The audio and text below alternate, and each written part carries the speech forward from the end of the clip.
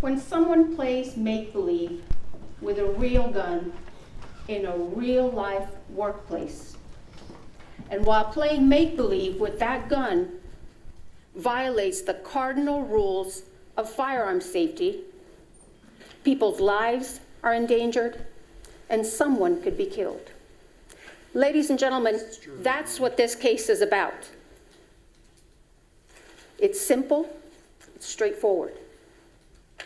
The evidence will show that someone who played make-believe with a real gun and violated the cardinal rules of firearm safety is the defendant, Alexander Baldwin.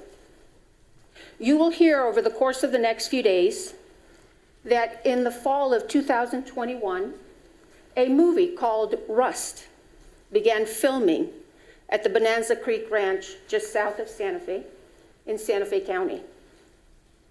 You will learn that this movie was a Western with a lot of gun action. And while it was a movie set, it was a real-life workplace for many people. But you will hear this workplace was on a tight budget. And you will learn that some of the people who were hired to work at this workplace were very inexperienced. And one of those was the armorer, a very young woman named Hannah Gutierrez Reed.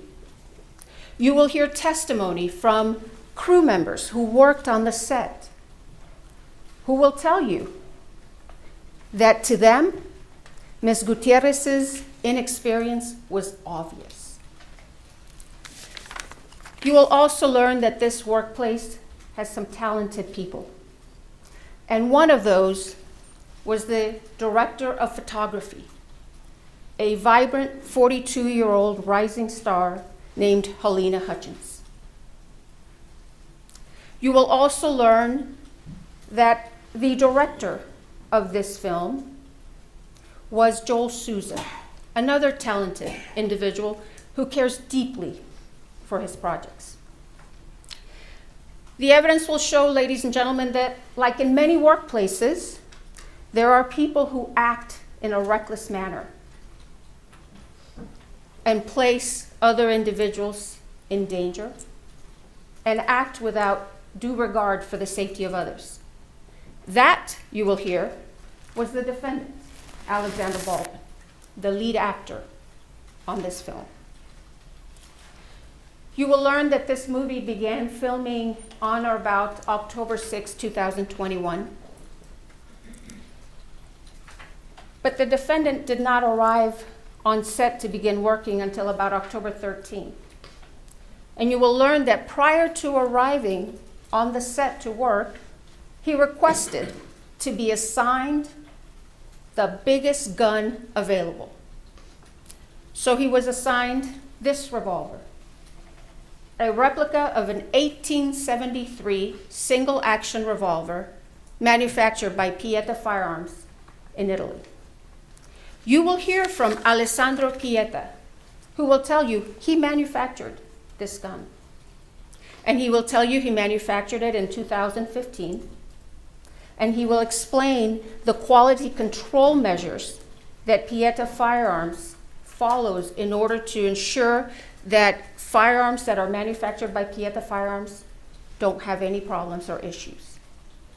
Mr. Pieta will tell you that this firearm he himself manufactured, and that when Pieta sent it to EMF, which is the company that distributes firearms for Pieta Firearms in the United States, this gun was in perfect working condition. You will hear from Justin Neal, who is a representative of EMF, a company out of California that has historically been known to provide firearms to the movie industry. Mr. Neal will tell you that when EMF received this firearm in 2017, it was in perfect working order. And in fact, when EMF had this firearm, it was subjected to numerous quality control inspections because it was used as a show gun at gun shows. The evidence will show that In September of 2021, an individual by the name of Seth Kenny was contacted by the folks with Rust Production. They asked Mr. Kenny if he would be able to provide some firearms for the filming, for use during the filming of Rust. You will learn that Mr. Kenny owns PDQ Firearm and Prop. It's a duly licensed firearms dealership. Mr. Kenny then contacted EMF and ordered several single-action replica revolvers. And in September, or on September 29, 2021, Mr. Kenny purchased this gun. And you will hear that Mr. Kenny received it from EMF, and it was in perfect working order.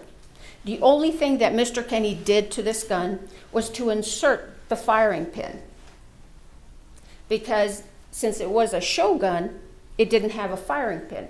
But you'll learn that that's a very easy step. All he had to do was just insert the pin, and that's it. And then Mr. Kenny had the firearms, this one and some other firearms, transferred to the set of Rust at the Bonanza Creek Ranch. And on October 13th, 2021, the defendant was supposed to have a training session with this gun and this young armorer.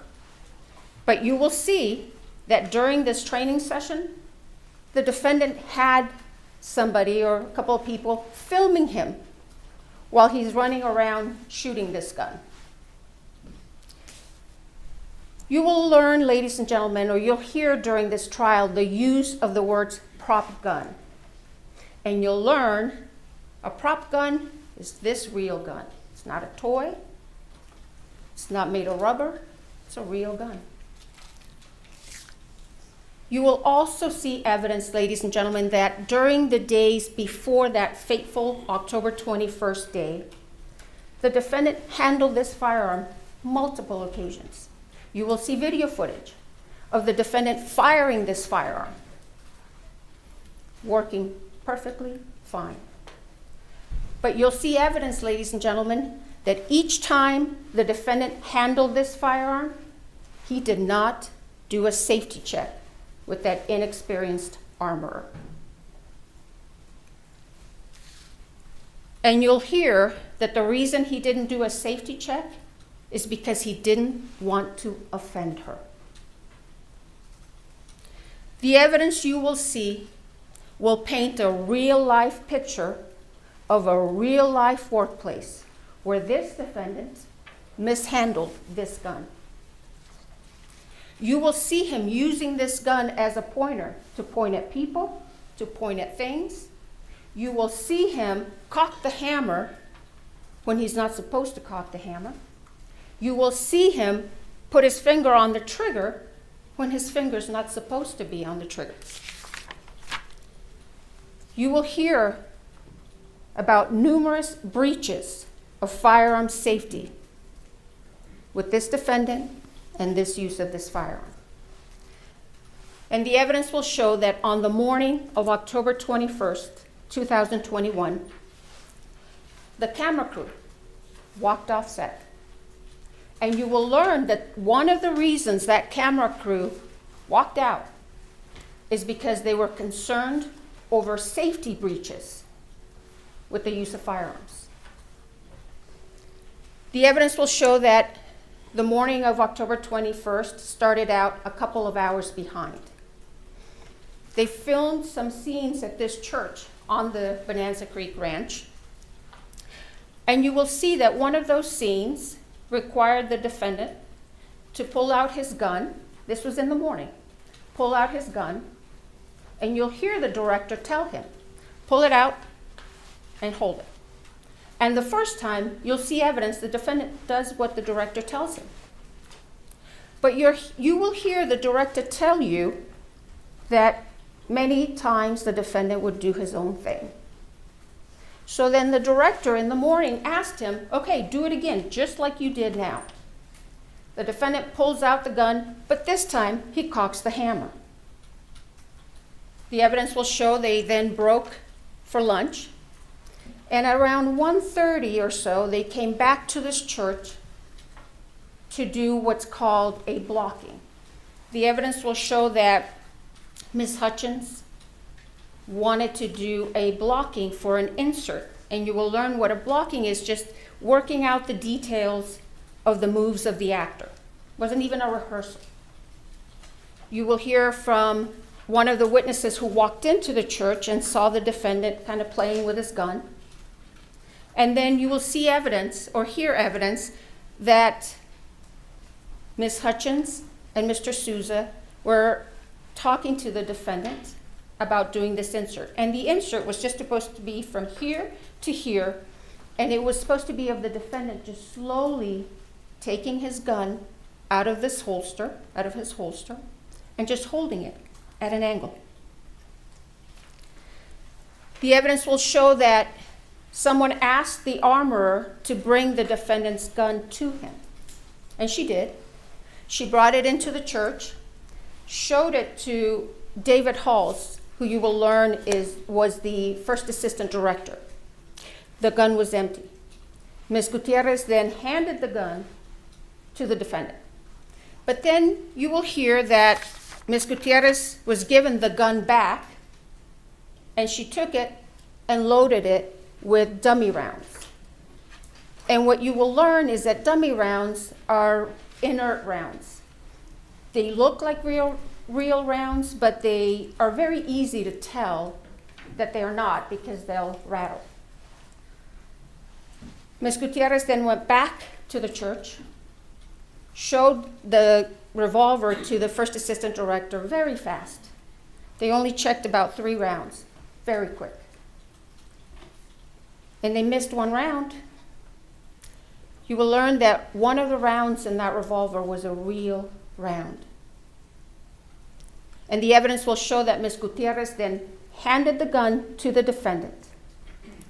And what you will learn is that once again, the defendant failed to do a gun check or a safety check with this armorer. So he takes the firearm, puts it in his holster. Then Ms. Hutchins and Mr. Souza were doing this blocking. And the evidence will show, ladies and gentlemen, that the defendant, again, did his own thing. You will hear from an individual by the name of Kent Jorgensen. Mr. Jorgensen will tell you that he's been involved in drafting and revising movie set safety rules. You will learn that these movie set safety rules require actors, like the defendant, to treat every firearm as though it's loaded, to never point a firearm at another person, and to never put your finger on the trigger unless you're prepared to shoot or to destroy whatever's in front of you. The evidence will show that on October 21st, 2021, after that lunch break, the defendant once again violated those set safety rules. And during this blocking, the director had instructed him to just slowly take out that gun and just hold it at an angle. But you will see that the defendant takes it out quickly the first time, points it. And you will hear witness testimony who will tell you the first time he does it, his finger is on or around the trigger. He does it again, takes it out very fast, points it. And once again, you will hear testimony that his finger was on or around the trigger. And the evidence will show that that third and fatal time, he takes it out once again, fast, hammer's cocked, he cocks the hammer, points it straight at Ms. Hutchins, and fires that gun, sending that live bullet right into Ms. Hutchins' body. You will learn that this bullet was a .45 caliber round that entered Ms. Hutchins' body right underneath her right underarm. It perforated her right lung. It traveled through her spine, lacerating her spinal cord, and then it exited on the left side of her back. That bullet then went into Joel Souza's right shoulder, and it came to rest in his back, from where doctors removed it once he was transported to St. Vincent's Hospital here in Santa Fe. You will learn, ladies and gentlemen, that Ms. Hutchins did not have the same fate. You will see the aftermath of the shooting, and you will see medics frantically working to save Ms. Hutchins, to stabilize her, to transport her, to airlift her to UNM Hospital. But the damage from that bullet was too much. Ms. Hutchins succumbed to her injuries and bled to death. The evidence will show that meanwhile, after the shooting, the defendant began to claim he didn't pull the trigger. The evidence will show, ladies and gentlemen, that's not possible. You will hear from Mr. Pieta himself, who will tell you that gun will not discharge without a pull of the trigger. You will hear from firearms experts who will tell you that gun will not discharge without a pull of that trigger. The evidence will show that law enforcement officials arrived at the scene on October 21st after the shooting and immediately took this gun into their custody. Then later, they asked the FBI for assistance in processing this gun for forensics and examination. You will learn that the gun and some ammunition that was taken from the set and from PDQ arms were sent to the FBI for analysis. You will learn that the gun first went to the DNA section of the lab, where a DNA analyst found the defendant's DNA on this gun. And then the gun was transferred to the firearms and tool mark section of the lab, where a firearms examiner examined this gun very carefully and closely. Bryce Ziegler, who is the firearms examiner for the FBI, will tell you that when he received this firearm, he first examined it. He didn't see any defects, didn't see any modifications. He tried and he checked the hammer in the 3 different positions, cocking positions. He checked the quarter cock position, fine. Checked the half cock position, fine. Checked the full cock position, fine. And when he held it in the full cock position, you will hear that hammer held until he pulled the trigger. You will also hear that Mr. Ziegler test fired this gun 12 different times. And each time, that gun fired as it was designed. Each time, when he pulled that trigger, it fired. And he will tell you that not once did this gun malfunction or discharge on its own. Now, the evidence will show that because the defendant had been claiming that he didn't pull the trigger, Mr. Ziegler suggested one last test to the Sheriff's Department.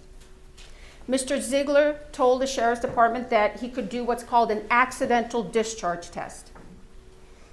He obtained authorization to do this test, and you will hear that he left that test for last because that test could potentially damage the gun. Mr. Ziegler went forward after he received this authorization and conducted the accidental discharge test. And you will hear, ladies and gentlemen, that during that test, a couple of the internal components of this firearm damaged. You will hear that the trigger sear and the full cock hammer notch were damaged during the accidental discharge testing. The evidence will show, however, that before this accidental discharge testing by the FBI, this gun functioned and worked perfectly fine. You'll see the video footage of the multiple occasions during which the defendant used this firearm on the set, and each time he fired it, it was working just fine. And in fact, you'll hear evidence that the defendant himself admitted in December of 2021 that this gun didn't have any mechanical problems. You will hear from two of the country's leading experts on firearms forensics, Michael Hague and Lucian Hague. And they will tell you that they examined the revolver and the damaged pieces extensively. They will tell you that the damage to the full cock trigger notch is consistent with the accidental discharge testing that was conducted by the FBI. Lucian Hague will tell you that in August of 2023, he examined the trigger sear, the other piece, and that when he looked at it initially with the naked eye, there was nothing wrong with it. He couldn't see anything. But then he put it under the microscope, and he noticed some kind of rough microscopic diagonal lines on the surface of the trigger sear. And since at the time he did not know how Mr. Ziegler had conducted the accidental discharge test, he opined that these very small microscopic lines were likely not caused by the FBI accidental discharge testing, but he could not exclude that as the source of those lines. Then a few weeks ago, Mr. Hague will tell you that he spoke with Mr. Ziegler, and he learned how Mr. Ziegler had conducted the accidental discharge test. Mr. Ziegler explained that he affixed that firearm onto a fixed platform and then struck the firearm on 6 different planes with a rubber mallet. And Mr. Ziegler explained to Mr. Hague that he had not affixed the mallet to another fixed device. Instead, he did it freehand. Mr. Hague will tell you, with his 50+ years of experience as a firearms forensics expert, he opined or concluded that those very tiny microscopic diagonal lines on the surface of the trigger sear were likely caused by the FBI's accidental discharge test. The evidence will show, ladies and gentlemen, that regardless of how those tiny microscopic lines got on that trigger sear, these firearms experts will tell you that those would not affect the functionality of this firearm.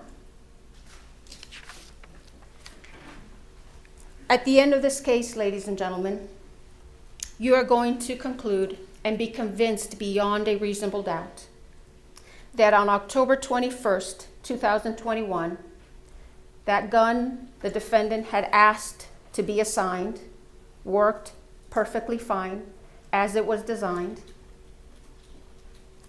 and that the fatal and one of the main problems that afternoon of October 21st was that the defendant didn't do a gun safety check with that inexperienced armorer.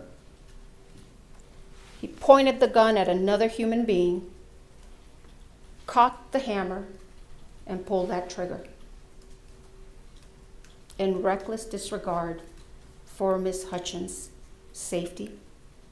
And you will be convinced that the only true and just verdict in this case, so that true justice can be served, is a verdict of guilty to involuntary manslaughter. Thank you.